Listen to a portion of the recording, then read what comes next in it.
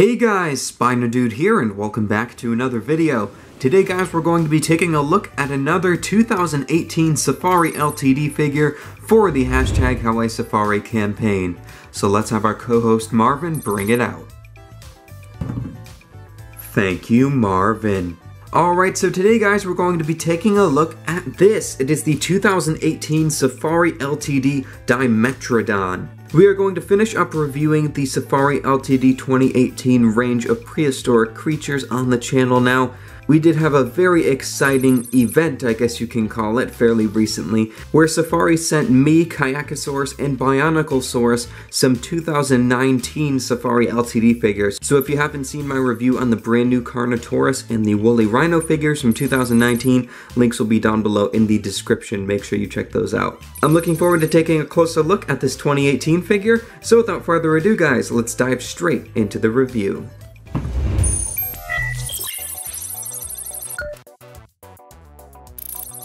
Before we take a closer look at the figure, here are a few quick facts about Dimetrodon itself. Dimetrodon grandis means 2 measures of teeth. It was a synapsid from the Permian period of what is now the United States and Germany. Dimetrodon is without doubt the most famous of the Paleozoic creatures, with about 15 known species and many fossil specimens. The massive sail on its back is thought to have been used for display or intimidation, although body temperature regulation is another popular theory. Dimetrodon gets its name from the 2 types of teeth in its jaws. One type most likely used for restraining its prey, while the other type was used for ripping flesh. So without further ado guys, let's start taking a closer look at this awesome Permian predator. Alrighty guys, so here is the 2018 Safari Ltd Dimetrodon. And overall, the sculpt on this figure is really nicely done. I love the sculpt work that they put into this, and we're going to take a closer look just a second at the awesome sculpted detail on this figure. But I personally am not a fan of the color choice that they put on the sail, and I'll get into that in more detail in just a second. So why don't we take a close look at the actual sculpt work on this figure. Alright, so detail-wise, this figure is fantastic in the body. You can see all of these little tiny scales sculpted throughout, and I love the wrinkles and the folds in the skin. Definitely reminds me of like a Komodo dragon or something, especially with this more gray color on the top. And then of course we have really nice toned musculature in the limbs. I like the posing of the limbs as well. They all have a nice weight to them. I like how this one is sort of stretching out. You can tell it's in a very slow stride or walk. There are 5 digits on the front with 5 claws done in a black color. Same on the back feet, 5 digits on the back, 5 claws done in a black color. The tail is also sculpted nicely. I like how the whole body is sort of, towards the back here, especially at the back hips, it's turning off to the left just a little bit. I really like the motion in the sculpts there. And I like the flick towards the end of the tail. I think that's really nicely done. The sculpt work on the sail is beautifully done as well. There are tiny little scales that definitely remind me of their Tylosaurus from 2017. It has the same sort of style with the way the scales were sculpted into the sail. And you can see how the spine tips are exposed on the top of the sail. Now, this is actually based off of a recent theory that the spines of Dimetrodon would have been exposed towards the top of the sail. And I think that's a nice addition with a nod to that theory. And I overall really like the shaping of the sail. It just has a nice flow to it. It's very jagged as well. It looks almost fearsome. I really like it. And of course, here is the head on this Dimetrodon figure. Beautifully sculpted, definitely looks like a Dimetrodon. You can see there's almost an inclusion of some lips on the upper jaw especially. I like that a lot. I think it makes it look very naturalistic.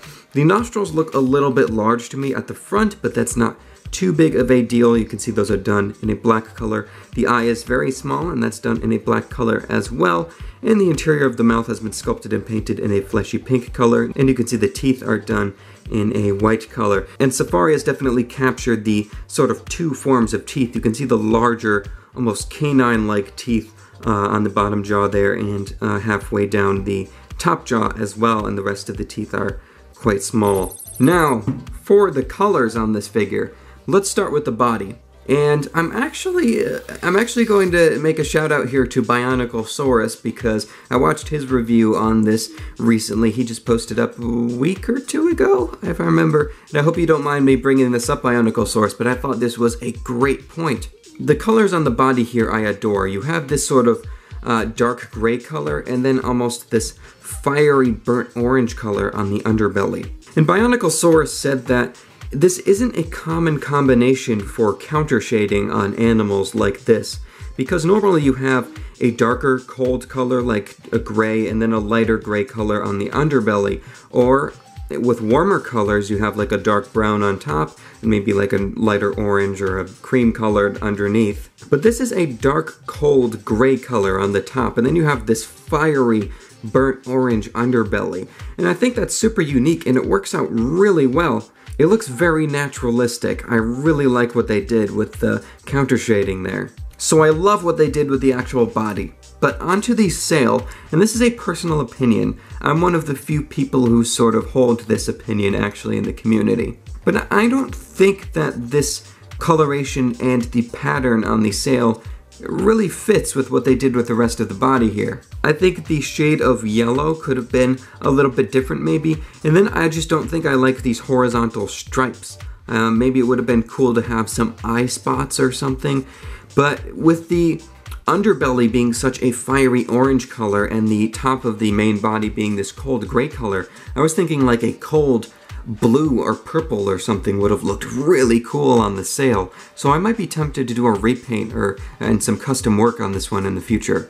And then of course the pose on this figure, it's nothing incredibly special, but it has a really nice flow to it. I like it from this side because it looks like it's sort of striding along in the ancient Permian deserts. And then this side as well actually looks really nice, but I think where it really does a great job is looking down from above, because it sort of captures this side to side lizard-like shimmy that, for lack of a better word, that Dimetrodon probably would have had when roaming around. So yeah, the pose is simple, but I like what they did with it. Alright, so let's give this figure a quick measure, so Marvin, why don't you bring out the ruler?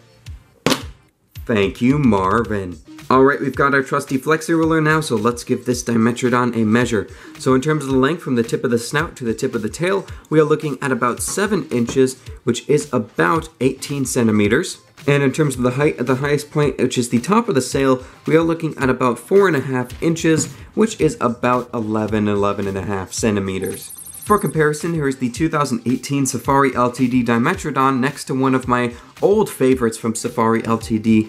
Their 2008, I believe, I hope I'm not mistaken for the year, but this is their Postosuchus. This figure is fantastic, although it might be a little bit outdated reconstruction-wise. I just think the detail and the paint job is absolutely gorgeous on that one, and I love the semi-glossy finish. And then also for a quick comparison, I thought I'd bring out one of my all-time favorites from Safari Ltd, their 2017 Coelophysis. I adore this figure, and Coelophysis is one of my favorite dinosaurs, and this is one of my favorite representation of the species.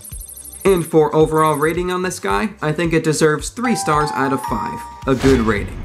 I don't think this one is quite up to par with some of the other figures we've taken a look at from the 2018 range, but that does not mean it's not excellent. My only real personal problem with it is the coloration and the pattern that was put on the sail. I just don't think it really fits what they did with the main body here. And it is better in person than what I saw in the promotional images, but I adore what they did down here with the body, with that very unique counter shading with the colder gray and the warmer burnt orange underbelly. I'm just not a fan of the yellow and the faded out pinkish red on the sail there.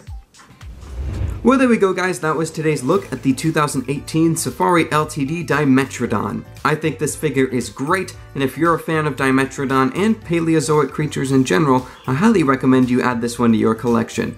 And if you want to get this one for yourself, go to amazon.com/Safari Ltd or go to www.safariltd.com and use the coupon code SpinoDude, SpinoDude, to get 10% off your next order. So anyway, guys, I hope you have enjoyed this video. If you did, leave a like down below and subscribe to the channel. Also leave a comment telling me what you think of this brand new Dimetrodon figure. So thank you so much, guys, for watching, and as always, I will see you in my next video.